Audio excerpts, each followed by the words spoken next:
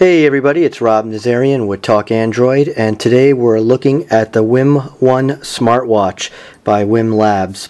Actually, in a sense, this doesn't have to be a smartwatch. It's actually a module in itself, a little mini computer, where you can, I guess, put it on a keychain or whatever, but most people will be utilizing it as a watch. Let me first show you the packaging that it comes in. It's a very nice box, and would be nice as a gift for somebody or for yourself. Open up the box. On the first level is where the WIMM One module is presented, and then on the next level is the instructions, and here would be where the wristband is, and then below that you would have the charger and docking plate, and charging cord, shall we say. Basically, this is it in a nutshell. It is 1.26 inches by 1.42, and it's about a ½ inch thick, which that equates to about 12.5 millimeters. So it's a little thicker than you know, the very good high-end cell phone. Just to give you a perspective, you'll only find one button on it, and that is for the power, which you shouldn't normally need. You will obviously use it when you first buy it and take it out of the box. Other than that, I guess unless the battery goes dead, you shouldn't need it. Below, at the bottom, we have a 14-pin connector which goes on the charger. And speaking of the charger, let's pull that and show you what that looks like. This is it basically right here. It's a charging dock or plate, and it's connected with micro USB. It connects right in here. And on the other end is a USB for your computer, so you can actually connect your WIMM One to your computer and use it as a mass storage device. I believe there's about 2 gigs of space available for pictures or files or whatever. And then of course you have your plug-in here to plug it into the wall to charge. I believe it would probably charge with the computer as well, but I haven't tested that. So basically it goes right in here, and it's kind of magnetic, so it basically locks right in place there. As you can see, it won't fall out. And you can, for your convenience, you can also put it in while it's while the module's in the wristband as well, so you don't have to remove it. But you know, either way, it does work. Now, speaking of the wristband, let's pull that aside. And here's the wristband. Pretty straightforward. Buckle, and basically the module itself goes in from the bottom, and it just goes right in and snaps right in place. Very easy. Let's just take it out for a second right now while I fire it up. Now, I've actually already had this for about a day and a half, so I did a factory reset on it. So basically I just wanted to kind of show you what it's like out of the box, you know, basically the procedure and everything. So while that's firing up, let me just tell you a little bit more. It has a Samsung ARM11 processor running at 667 megahertz. It has a 160 by 160 capacitive touchscreen that's backlit. As you can see, it's backlit right now, but now when the light is out, it's reflective, so you can still see this display, so you can still tell the time and all that good stuff without having to turn it on, which is good for battery. Speaking of battery, it's about 30 hours battery life is the way they're claiming. It has Wi-Fi and has Bluetooth.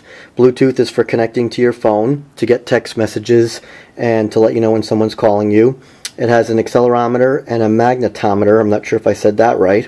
And it has GPS, which right now the GPS isn't working so well, but they're going to be working on a fix for that, and I'm sure that's going to be coming shortly. It's splash resistant as well. Alright, so basically this is what happens when you first fire it up. It asks for Wi-Fi right away, because you need that in order to basically connect with the WIMM's website, which is what it needs to do to sync when you get applications or make any changes to settings that you do from your desktop or tablet or phone. So basically, let's just go into the Wi-Fi, and I have an open Wi-Fi right now to make this easy. And it'll find a Wi-Fi, and we'll just go right in. And once it obtains the address, it will give me a 4-digit code to input on the website. So it's acquiring the code now, and that's how you'll pair it, or basically put it with your account on the WIMM server.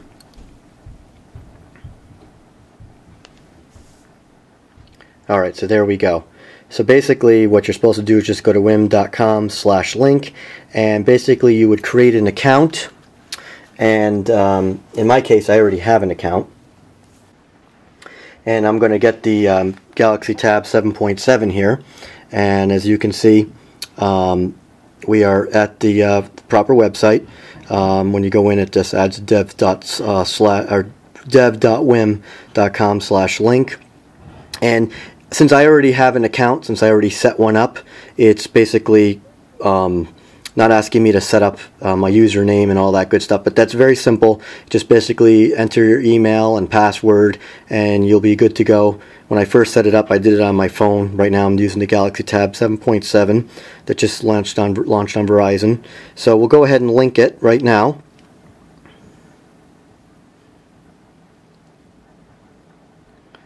And that'll take a couple seconds. There it goes. So in here now is, you'll see where you can go into your devices. There's a mini micro app store, which we'll get into in another video. That's where you'll get some apps to download to your I keep wanting to say phone, but your watch. I'm not used to doing reviews for watches. And basically right from the beginning you can set up different things here for your time, 12-hour, 24-hour format, and basically you want to change your home city right away. It's most likely you're not going to live in Los Altos, California. If you do, great, you're in luck. That is the default location for whatever reason, and you want to go ahead and change that, and that's done. The sync interval is already set up for 3 hours, and you can change it for every hour or go longer time frame there. We'll leave it at the 3 hours, and you can change to American metric and all that good stuff. So also you can go in here and go into the micro app settings. There are already some apps that are already installed on your phone right off the bat.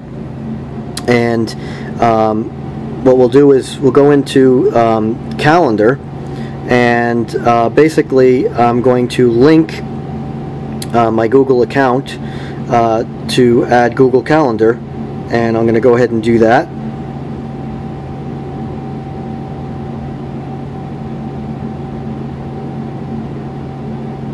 And it will ask for allow access.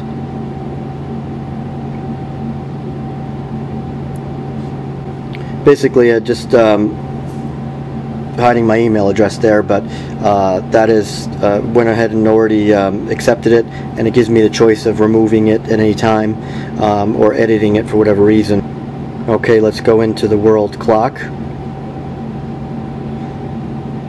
and you can see I have the home city is already set, but you can add or remove other cities or countries or whatever for the world clock to display all that. Pretty simple and straightforward. They also offer forums on the site for help and some developer information as well. So that's pretty much it in a nutshell, and you can change settings. Basically when you make changes here, those changes will be reflected on your device when it syncs. Right now it's synced for every 3 hours, but we can also force it. So let's go ahead and force it. Basically right now, as I go back to the device now, it's asking me is the time okay, and we'll say fine or edit it, and basically we're in now, and it's showing the world clock. But this is basically all the apps that come with the device. Now let me just go into settings here and do a sync, and we're going to sync now. So you can force this anytime if you make changes. And then after a couple seconds here, it should be reflected, and it will update with my weather. there's the default watch face. And actually the weather will come in here once it's fully done syncing. Let me see if it's there yet. Oops. There it is. So basically now it's been synced because it has my home area.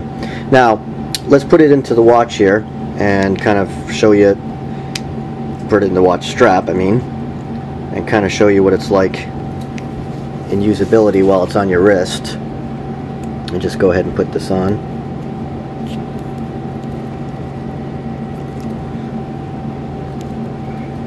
Alright, so we're set up. Now what? Okay. Now, we're set up. And basically this is the main watch face. Basically you have two things to do here. You can either swipe up or swipe down. Now swipe down will give you your battery level.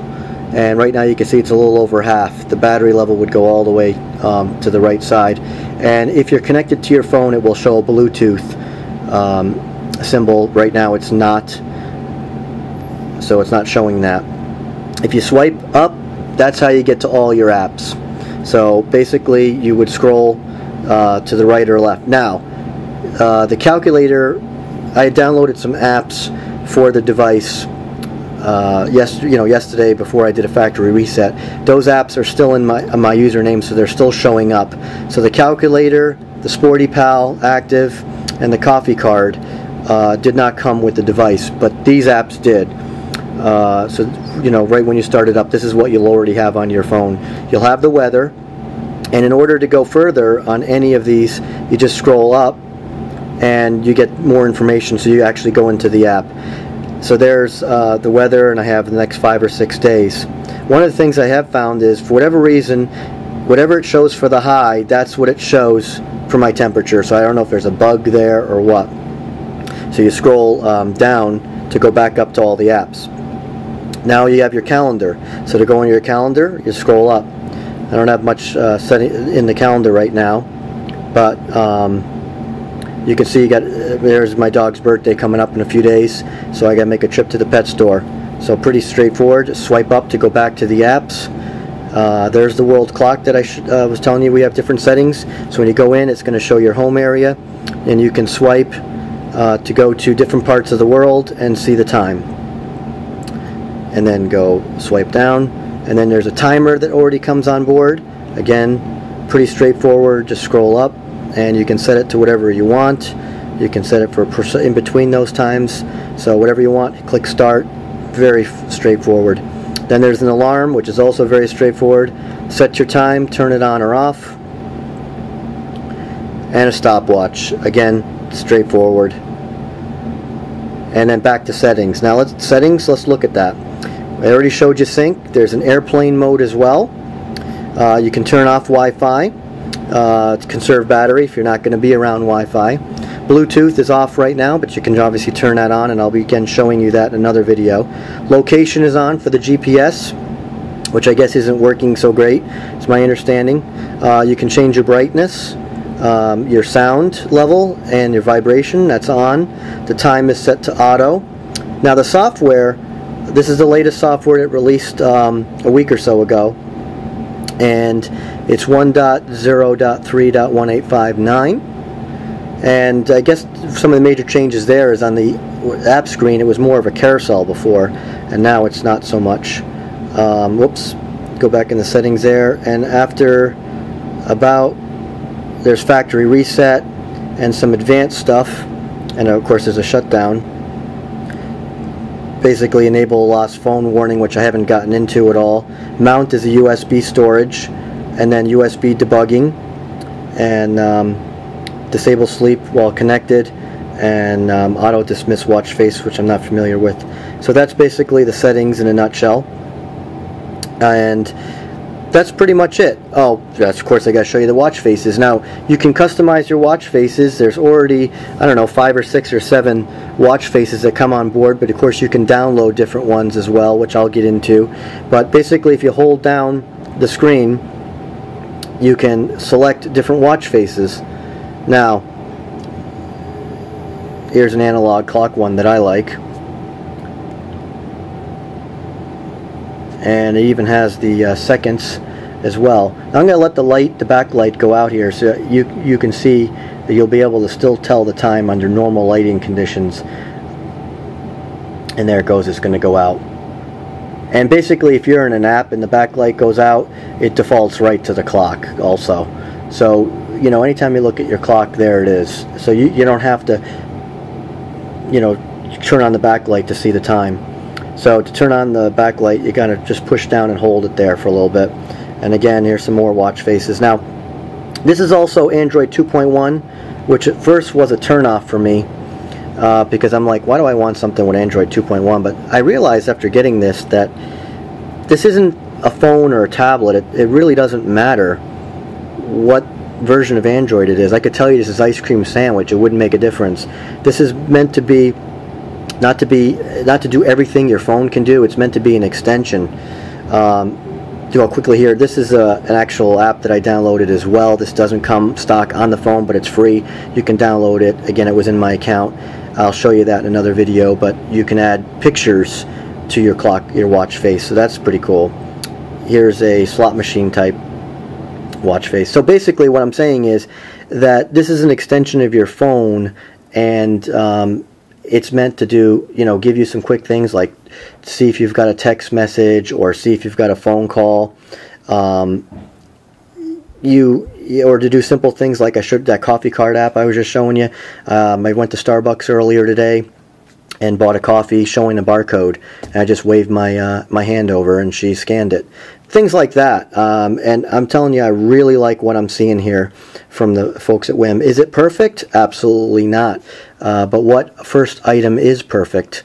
Look at what the original Droid was, which we all loved, and now what we have, like with the Galaxy Nexus. So this is a great beginning, and from what I see after, you know, a day and a half with it, I'm really loving it, and I really can't wait to see what more things are going to be coming out of this. Development's already going pretty well.